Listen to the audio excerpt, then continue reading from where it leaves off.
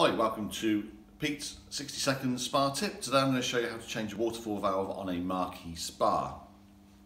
So, sometimes what you need to do is just change the insert of the spa, of the valve. Very simple to do. What you need to do is you need to remove the top of the valve, unscrew the top piece of the valve, and inside there you'll see an insert.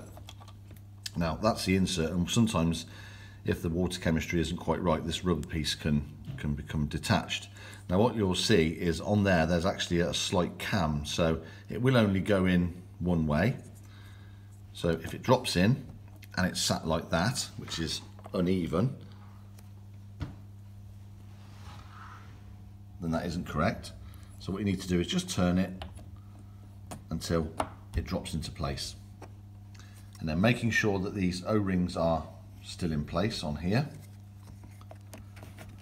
Pop on top, screw it up, tighten it up nice and tight with your hands, and then pop your cap back on, and you're good to go.